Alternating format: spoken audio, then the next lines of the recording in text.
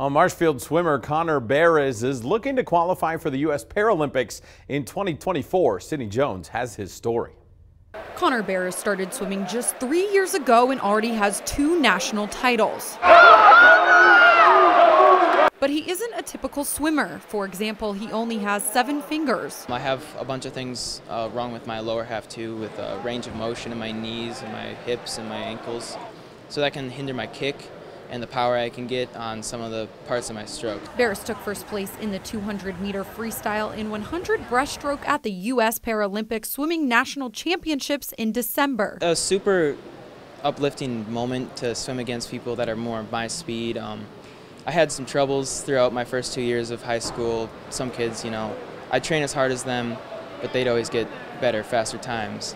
And then going and seeing people that are like me and swimming against them, it really made me even fall more in love with the sport. He just loves to compete. He wants to be there.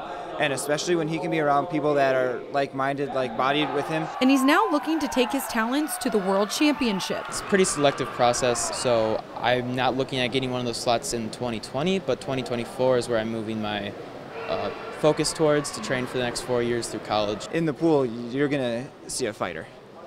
Tooth and nail until the end of the race. Reporting in Marshfield, Sydney Jones, News 9 Sports.